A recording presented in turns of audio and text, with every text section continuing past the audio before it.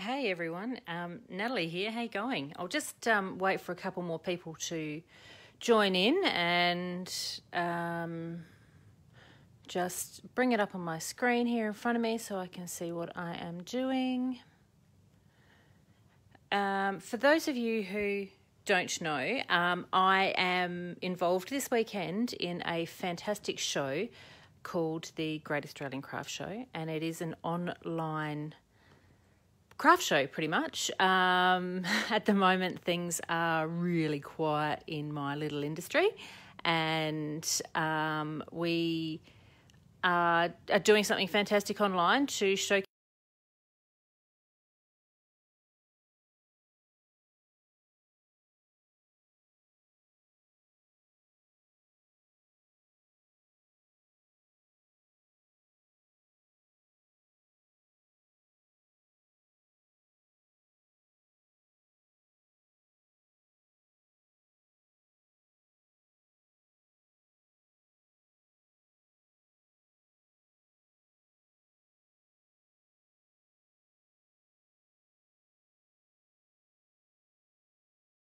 I won't be a moment.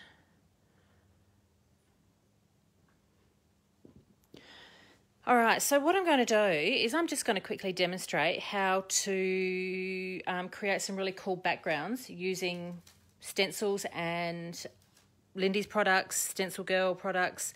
I've got a huge sale on this weekend on my website, which is nataliemay.com.au, and I have got 15% off stencils, stamps, Lindys products, paper pads and paper packs, plus an additional 10% off of kits, and Boom Gel has 20% as well. So I'm just going to power through here. I can't see up on my screen to make sure that I've got everything in view, but you know what? Oh, we'll just wing it. So, no, here we go. Now I can see myself. Alrighty, so what I've got in front of me here is a small range of stencils. So I'm going to quickly demonstrate a few little cool techniques for you and show you how to create some really cool and interesting backgrounds. Stencils are not only just for mixed media, but they're also for card makers and scrapbookers as well. And I have a great range available. A stencil is something that will look like this. It's a flimsy little stencil, and you can create a fantastic impression on your project. I have created quite a few different projects in my time in art journaling and scrapbooking and card making. So, all right, let's just get into it. I'm going to show you quickly how to use stencils with Lindys sprays and how to create some awesome backgrounds with Lindys sprays. So I've just got a piece of plain white cardstock here. I'm going to use a stencil. They come in all sorts of different shapes and sizes. So this one here is a mask, really, because it doesn't really have an edge, and it leaves a great impression, but it's essentially a really thin and flimsy sort of little piece of plastic. We have got, this is the Dina Wakely one. This is I think it's something cascading leaves or something along those lines. I've got some pipes here, and this is a Stencil Girl stencil, and it is, as you can see, it's really well used. This is the one that I've used a lot, as you can see, because it's really, really versatile. So what I'm going to do on this plain piece of cardstock is just show you quickly how to use it with some modelling paste. So modelling paste is a paste that is going to leave texture on our project. So I'm going to use, I've got a whole heap of this coming in. Hopefully it'll be in on Monday. Unfortunately, I don't think it's going to make it here in time. I'm using a palette knife to swipe it over the top of my cardstock. Super easy technique. It's like you are putting peanut butter on toast or Vegemite on toast. You're just wiping it up and down, and with this particular stencil I'm following the grain of, or following the pattern. So as you can see, I'm just wiping it on, wiping it off. Don't want it to be too thick. I want it to be able to dry. And then just take off the excess, my lid back on, and peel off your stencil. So peeling it off is going to leave that beautiful leafy pattern there, like so. So once you've done this step, there's so many things that you can do. You can coat it with Lindys sprays. I'm just going to throw that off to the side. I'm going to pop this aside to dry. So you can either let this air dry, or you can let it like hit it with the heat gun to dry it off, and super, very cool. That one's a little bit glossy, so that's just like a semi-gloss paste. So I'll pop that aside. Here is a couple that I have prepared earlier. So that is that design there, just dried up. I have got the mandala dried up. I've got some pipes dried up there. And on a 12 by 12 piece of paper here, I have done that big building stencil. So that is what you're looking at there. So what I'm going to do is I'm going to show you how to add some colour to these stencils. So what I've got is some Lindys sprays. So I've also got this weekend Lindys sprays on special as well. So all Lindys products this weekend are going to be 15% off. So that price will automatically be calculated when you get to the checkout. So when you buy one of these awesome Lindys sprays, Lindys have been around for 23, 24 years. They are not a new product. They are a well-established brand in America and Australia and across the world.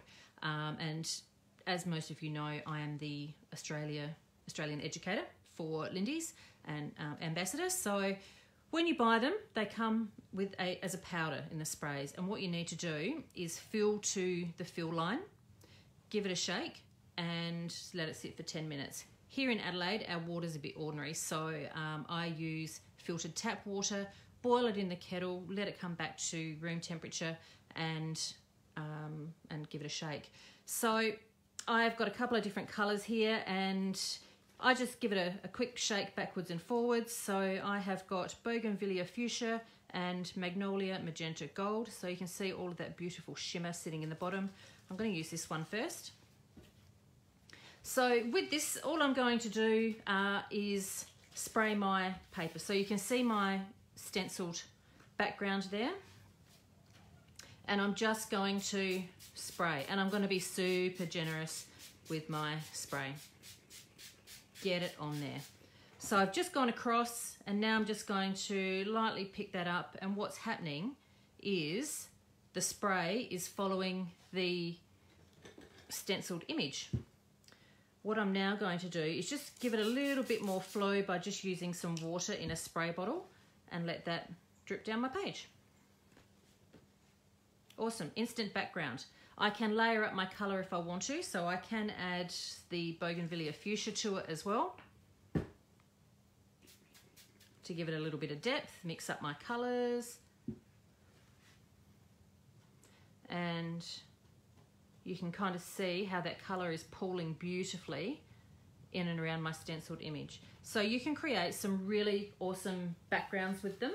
Let me show you a couple I have done previously. So I've got stenciling through the middle here, and you can see that Lindys spray has pulled all in and around it, and I've used a light modelling paste on this one. So the light modelling paste has absorbed the colour on there. This one here, I have done essentially exactly the same as what I've just done now. Stenciled down the side of this one, sprayed it, and just let it pool around my page. So quick, simple, easy background for scrapbook layouts. Same as this one here, I've just painted on the colour, allowed it to pool in and around, but instead of using a modelling paste on this one, I have used a gel medium. So gel medium through a stencil will give a resist sort of technique, so something else that's really cool.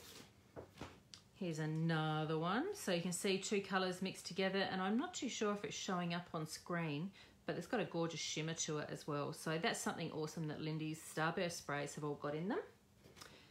One of my personal favourites. So this is using a stencil. So I stenciled straight onto the background in that sort of pattern. So I've had to move my stencil around the page. And then I used the Lindys Moonshadow Mist to create this background. So Moonshadow Mist is a walnut stain, a sepia coloured liquid, and the shimmer is has got the colour. So this colour here is tawny turquoise, and you can see in the bottom there that it's going to have a lovely turquoise shimmer. So I'll demonstrate that in a moment. So here's a couple more little backgrounds. So these are fantastic scrapbook page bases ready to go. Stenciling to create the texture, colour to add the vibrancy. So same as that one there. Let's just throw those off to the side. So as that's drying up, that's looking absolutely gorgeous. And I'm just going to pop it aside and just show you a couple of other colours. So I've got this pipe stencil that I've used earlier. So this is a paper rose one. So I've currently got these on special on my website. Was $10, now down to $8.50. So with this one here, if I want to create something using the Moonshadow sprays, giving it a really good shake to make sure that it's going to get a really, really good coat. And then I'm just going to saturate it. So you can see as I spray that it's got that lovely walnut stain to it. But it also has a teal shimmer to it as well. So when that dries up, that's going to look pretty amazing. Simple men's card. It's going to look awesome. No work involved. If I want to add a little bit more interest to it, I've got a Lucky Shamrock Green here, and I can enhance that. And I'm just doing a really small squirt of Lindys on there. And now moving that around, and the colour is pooling all in around that stenciled background. My background here is a puppy training pad. A lot of you know this is my little secret that I've been using to soak up liquid when I'm demonstrating and when I'm creating. Works really well. I can keep on building this if I want to. So I've got some blue, Caribbean blue here, and this is a flat colour, so it has no shimmer to it. And you can see that it's super vibrant. So I'm just going to move that around. So yeah, quick, simple, easy card front. Here is let me put that somewhere where I'm not going to wear it. A couple of backgrounds that I have created for cards using this technique. I'll give you an idea. This is a bit of a sneak peek of a Lindys project coming up. And you can see I've got the stenciling in the background here, and you can see where I've mixed a couple of Lindys colours together to get something that looks really awesome. So there'll be a bit of a tutorial coming up on the Lindys Gang blog very shortly on that one. So I don't know if you can see on screen if that shimmer's coming up, but it's looking pretty good. Oh, look, I can see there's a few of you online. Hey there, Anne from New Zealand. How are you, darling? And I've got lots and lots of ladies there watching. Okay, a couple of questions have been asked. What cardstock do you use, and do you gesso first? When I'm creating cards, when I am doing something like this, no, I don't gesso first. Paper makes a huge difference. Paper is porous. I wanted it to soak in, and you can see that it's soaked in there. If I want to seal the paper first, then yeah, of course I will certainly use gesso. But when I'm creating quick and easy card fronts, not at all. I don't gesso. I don't worry about it. It's completely up to you if you want to do that though. It does seal off your paper quite well. Here is another one that I have stenciled in the background using a brick wall stencil, then pop some Lindys over the top. What else have I got here? So here's a dry one using the pipes with a black and a blue and a silver Lindys put over the top of that. So that would look awesome as an instant card front.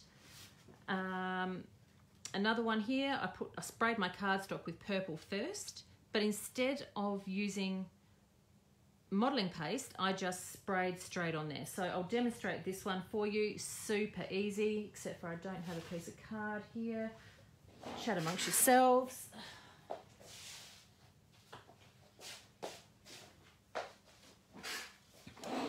All right, beautiful. So same thing, I can just spray my background here, just straight with Lindys. So here I've got Pineapple Paradise. This was one of the very first colours I ever bought, and look how awesome that yellow is.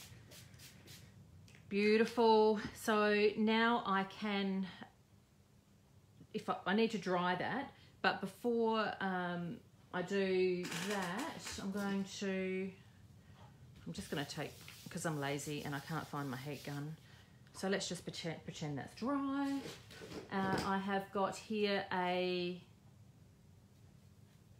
Stencil Girl stencil. So these retail currently on my website for $18. So therefore with the discount it comes down to $15.30, which is really cool. So now if I decide I want to put a colour over the top of that, and I will use, let's use Hibiscus Rose. So this is a flat spray, will have no shimmer to it. So this is another way to transform your papers, make them look really awesome. And you can see that I'm just going backwards and forwards. If I was to, look at that, that looks awesome. And I can layer up my colour. But if I was to do it in one little spot like this, then I'm going to get what I call a nice big ink fart, for lack of a better term. So when I spray, I move it across my stencil, like so. Just like that. So that has created a really interesting background. Again, another card front, another idea for your scrapbook pages, your art journals, all sorts of really cool things like that. Something else that I can do, I don't want to waste what is on my stencil here, I want to repurpose. So I have a piece of tissue paper here. I have it like that, and I can just drop it on the top, and it's soaking up all of my colour.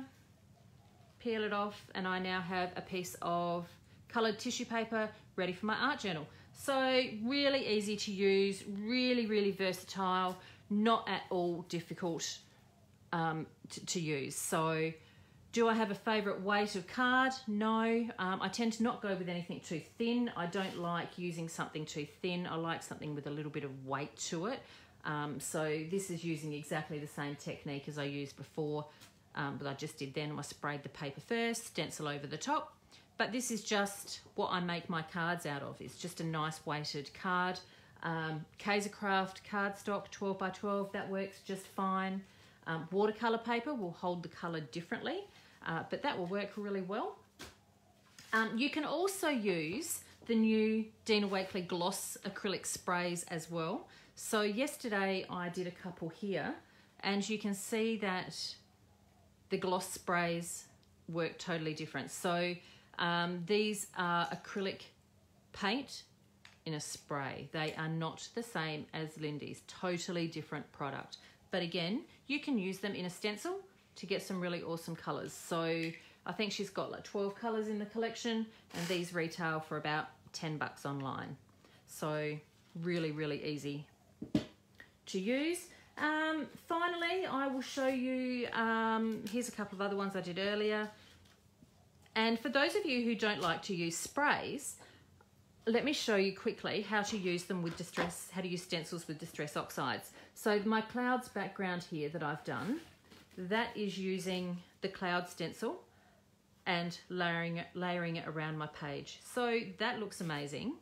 Super easy to do, took absolutely no time. So I'll quickly show you, except for I've made a huge mess here.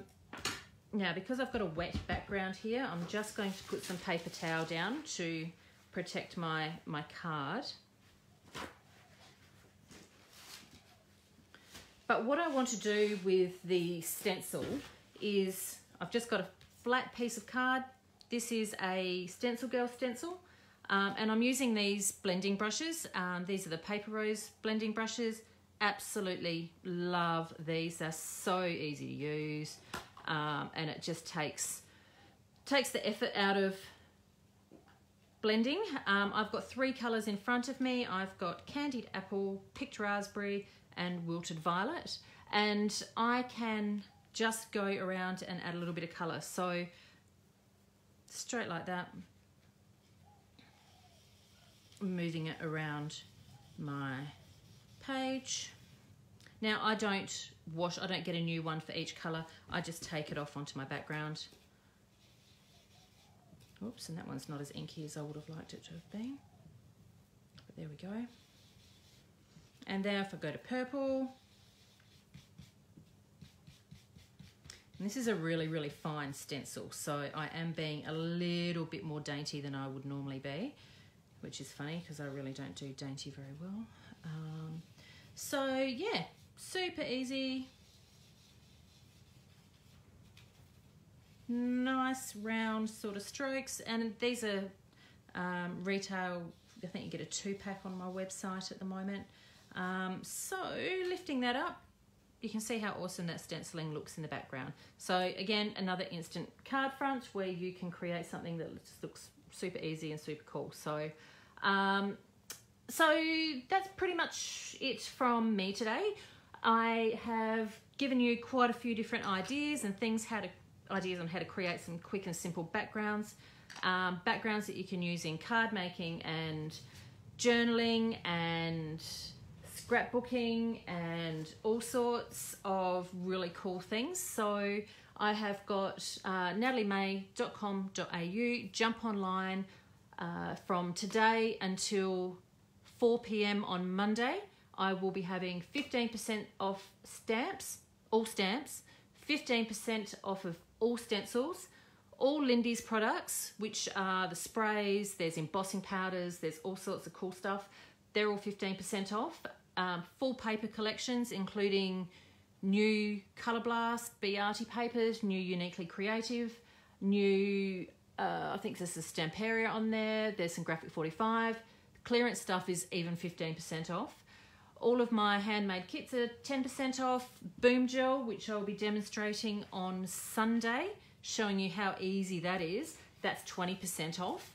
And tomorrow I'll be doing a demonstration at the same time using Lindys Gang Magical Shakers, which everyone knows how much I love those. So that's it from me. Look forward to all chatting with you soon. Thanks for stopping by.